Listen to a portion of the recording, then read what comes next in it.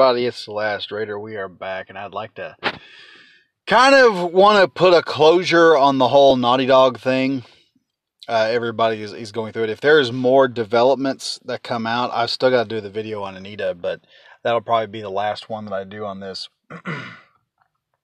But I was wanting to talk about me as a person who's not emotionally invested in the whole Last of Us, because like I said, I've never played the game, and I'm probably not going to play the game after everything Naughty Dog has done.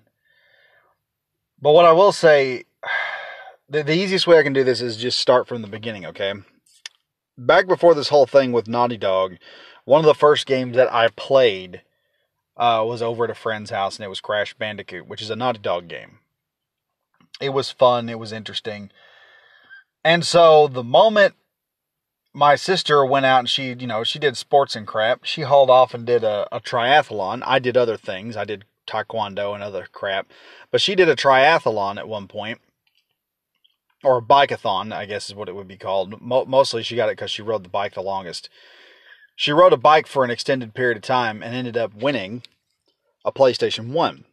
And this is how I got started as a PlayStation customer, because unlike Nintendo, who was still doing, Super Nintendo at the time was doing side-scrollers and stuff, and then eventually they came out with an N64, PlayStation was that game console that, they had all kinds of good stuff coming out. They had Duke Nukem. They had all this other really good, just good shit.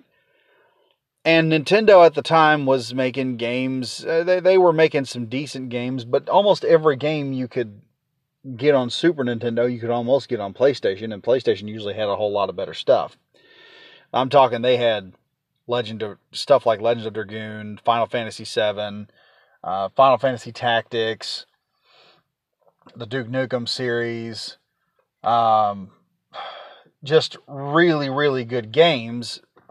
That Einhander was one of them that I played, Gran Turismo, Fighting Force, all these interesting games that come out for the PlayStation 1. It got me to the point where I was like, I'm probably going to play this for a very long time. I remember pushing the button, opening up, popping Tomb Raider in, going out and having a blast with it. Eventually, however, word came out and I ended up with a PlayStation 2.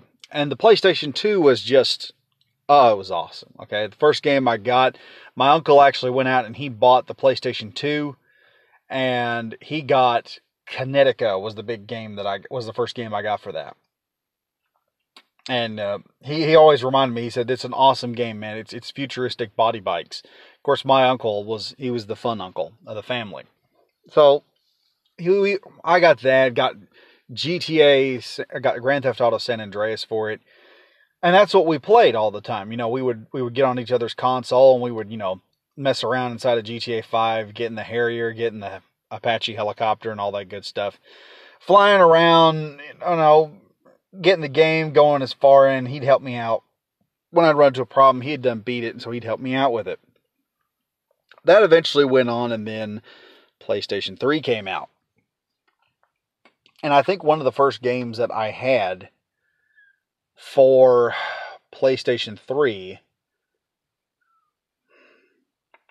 was Mercenaries World in Flames, because that was the big game for PlayStation 3 when it came out. PlayStation 2 had Mercenaries Playground of Destruction, and then you had Mercenaries 2, which I wish they had made a Mercenaries 3, but the way Mercenaries 3 went down, it was a Venezuelan conflict, and the Venezuelan army didn't look too good when they got done with them. But, I had a lot of fun games on there. Battlefield, Call of Duty, Modern Warfare 2 was on. I played all of those, and now, how did I end up here? Anyway, I actually am a PlayStation 4 guy. I've got a PS4, and I'm running it, and I guess we'll go over this point. Am I buying the PlayStation 5? Well, after everything that's happened with Naughty Dog, and currently, Sony is now going after YouTubers and creators, I want to say no. I'm kind of done with PlayStation. I'll enjoy the free games when they come out, But as far as going out and buying games for PlayStation now, after the way Sony has been treating other players and how they've been treating other creators in YouTube, which, mind you, in my opinion, the YouTuber business relationship is kind of a symbiotic one. Okay, YouTubers get some clout and a little bit of money for promoting products, and at the same time, they end up promoting and making companies more money through promotion. Because of the way that PlayStation or Sony has kind of gone after people over this Last of Us 2 nonsense, I'm kind of just wanting to get a PC and just be done with it. There's very little politics in the PC market because there is no console. There is no company that's controlling everything, and I kind of want to get away from that I want to decentralize my gaming hobby and have something a little less centralized. Something that can run multiple platforms. On top of that, in the last years of running on PlayStation 4, we haven't gotten mods, which I really would have loved to have had mods. I got Conan Exiles and ended up some things were censored out of that. For one thing, there could only be partial nudity in the entire game, and I'm of the mindset of, look, I'm almost 30-something years old when I bought the game. Why in the frick am I paying my money for a censored version of a game? And then there's also all the other games, such as Space Engineers and Lost Oasis and many others, that when these games come out, all of us on console have to sit there and just suffer for a little bit until we get the vanilla version, which by the time we get vanilla version, there's a whole frick ton of different mods that come out the PC has been enjoying for years. And I'm just kind of getting sick of it. And after playing some Warzone and realizing that a controller is no match for a guy on a mouse and keyboard, I was really looking at a PC. And the fact that they're all so much cheaper, and then I can have a better screen, and I can hook up stuff and have a superior VR. And if the PlayStation 6 comes out, I can just upgrade everything to max out the stats to a level higher than that of the PlayStation 6. I mean, I'm kind of just getting sick of, being screwed around. Like my wife, when she heard mods were coming out, she's like, oh, I'll finally get to play with a Buster Sword like Cloud Strife has in Final Fantasy on Skyrim. No. Because, no, PlayStation is afraid of people hacking the system and taking all their stuff, even though they get hacked all the time. And I'm kind of the mindset of, I just want to go to Steam, download an indie game, and, just play it with some friends of mine without having to deal with all the bullshit politics. And I mean, it's not the first time Sony has put bullshit politics in front of their customers. Remember, Sony was the producer, I believe, was the company that produced Ghostbusters 3, which started this whole woke nonsense. They have not learned that get woke, go broke yet. And personally, in my opinion, I think this is going to start the downfall of PlayStation. Not because they're letting their politics get in the way of games, all right? You see Lara Croft today, nearly flat-chested, scrawny-looking chick, compared to Lara Croft, athletic, muscular butt, large tits, impressive chick using 2 handguns, which, by the way, here's another thing.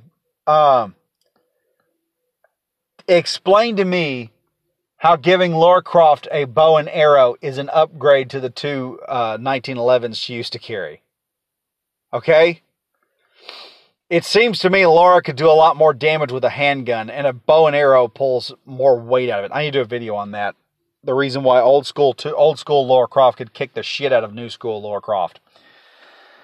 But anyway, this whole nonsense now of, with Anita Sarkeesian coming in and all this pushing politics and everything, and I'm just sick of the woke agenda. I would love to be able to just get a game where the main character was a Samus Aran type. She looked good. Blonde. I'm sick and tired of the fucking brunettes. I didn't even marry a brunette. I married a jet black haired Filipino lady. Okay? I wanted something exotic because they're brown headed chicks all over the place where I live. But instead, they're doing everything they can to make every woman this neutral, desexualized, semi-masculine, shitty man. And I'm just sick of it. And with all the crap of them going out there and going after creators, joining the PC master race just seems a lot better every day of the year. And I'm just sick and tired of dealing with it all the time. I just much rather have a PC at the house, which I don't have a computer because I have a PlayStation and a phone. But like I've told my wife, I said, why am I going to pay $600 for a console when I could pay probably the same amount of money and get a PC that has more memory, more power, more everything? And on top of that, the problem I have with my PlayStation at the moment is games are maxing out so bad. I need a 2 terabyte hard drive, which crashes every so often. And I can't do much with it. And it's a PlayStation product. You would figure the PlayStation product would be usable. And I guess the whole point of this is I'm just done with PlayStation. I mean, like I said, I've been a loyal customer since when they first came out. I mean, I played every Tomb Raider up until about Angel of Darkness. And then I played almost every Tomb Raider except for the 2 modern ones they have where she's using a bow and arrow all the frickin' time. And those games were solid. They still held up. Like, they'd remastered the original Tomb Raider, and it still held up. No matter what, it still held up good. And I beat that sucker half to death.